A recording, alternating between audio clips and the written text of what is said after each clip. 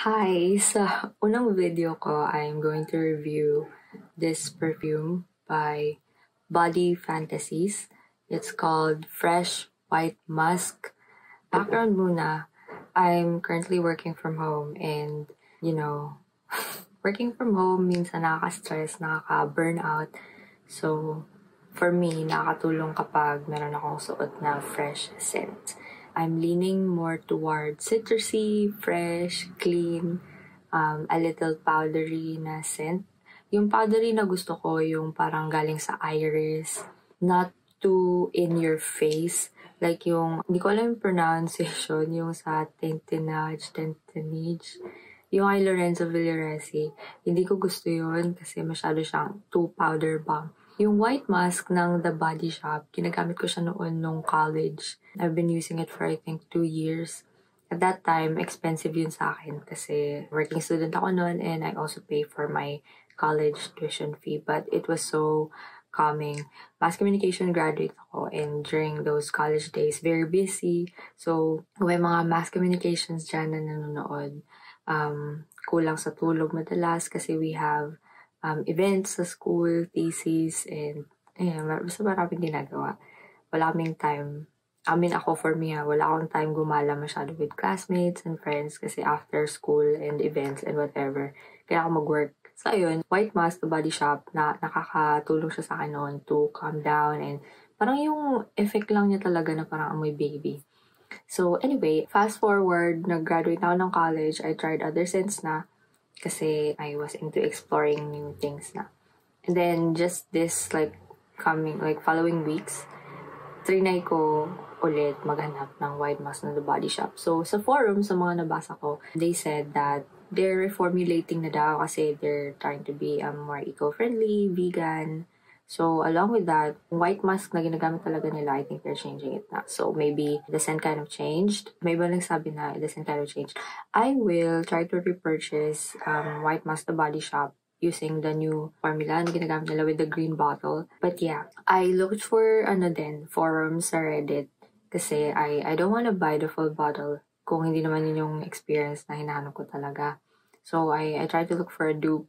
The Body Shop White Musk is already cheap compared sa mga perfumes na ginagamit ko ngayon. So why not just buy it, right? But I actually found a forum sa Reddit and some other comments din sa Fragrantica. I usually read scent notes sa Fragrantica.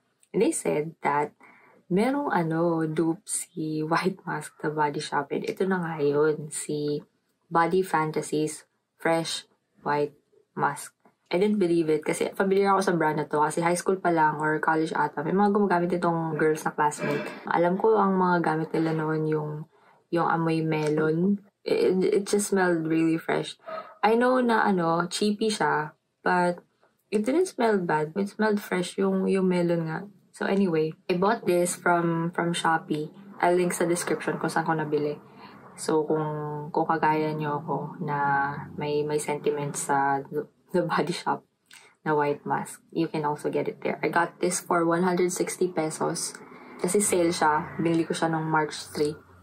And yeah, ito yung nabili ko is 94 ml. Normally, they're selling this at around 199 ata. 200 pesos. But I got it at 160 kasi nga sale nun. Anyway, so tingnan natin yung notes ng White Musk The Body Shop. Meron akong computer sa harap ko ngayon so I can read it to you. Ang main accords ng The Body Shop is musky, powdery, white floral, iris, earthy, woody, animalic, and sweet. So hindi talaga ako into floral scents, yung mga feminine na scents.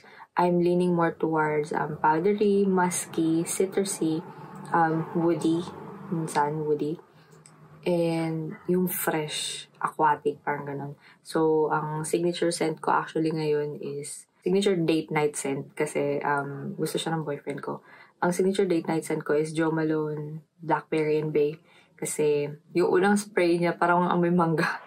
Pero pag nag-dry down siya, maamoy mo yung parang may peppery notes and then may pagka-woody na spicy.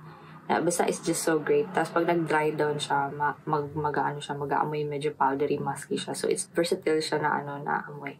Anyway, Sa White Musk ng The Body Shop, ayun na nga, so iris, white floral. Kung floral man ako, usually it's just iris or like white floral.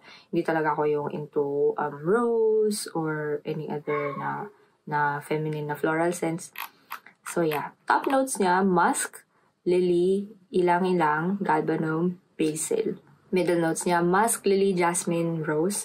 May rose siya pero I don't know, hindi lang siguro ako ganun kagaling mag-amoy pero I don't really recognize rose. Base notes, musk, iris, jasmine, oak moss, amber, rose, vanilla, vetiver, patchouli, and peach. So, yung white musk nga actually, ngayon na nabasa ko na yung notes, na naalala ko, medyo sweet siya. May konting sweet lang, hindi siya yung gourmand na sugary sweet. Parang ano lang siya, parang embrace, parang amoy kumot, amoy yakap, amoy comforting na pagka-sweet. Yung parang pabebe. Parang pabebe, ganun. Pero, dito naman sa Body Fantasies, ang main accords niya ay musky, white floral, powdery, and animalic.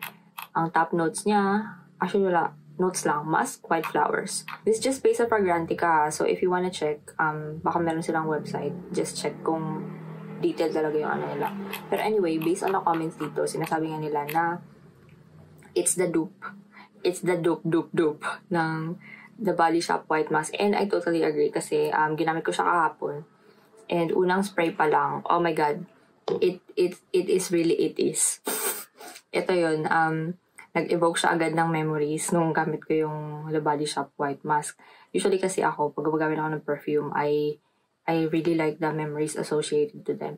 And itong perfume, ito talaga yun. And I'm so happy na nahanap ko to sa forums kasi 160 pesos lang siya. Usually 200 kapag hindi sale. And it's like 94 ml that'll probably last forever. Kasi I work from home and I don't want scents na overpowering. I never really liked overpowering scents. More on fresh lang talaga ako palagi. And you know, kahit na naka-aircon sa bahay, ayoko naman ng perfume na parang, ayoko nga ng perfume na na vanilla or yung sweet gourmand. Hindi siya kaya ng nose ko. Parang nag-headache ako. Or baka hindi ko lang nahanap pa yung bet kong gourmand scent. But anyway, I tried na LOE, Life on Earth. It's a Korean brand ng perfume. It's called Daisy Vanilla. Yeah, vanilla. And then, ano pa ba? Matcha Meditation. I thought it was matcha, but I could actually smell floral and a little bit creamy sa enya. Anyway, that's not what this video is about. Let me know kung natry nyo na yung Fresh White Musk ng Body Fantasies, and let me know in the comments kung agree kayo na it's really the dupe sa White Musk ng The Body Shop. Kasi, The Body Shop, it doesn't really last long. Parang 4 hours, 6 hours kung maswerte, it stays. Lalo na kung i-spray mo sa damit mo. But I'm not really fond of spraying perfume sa damit unless nasa labas ako.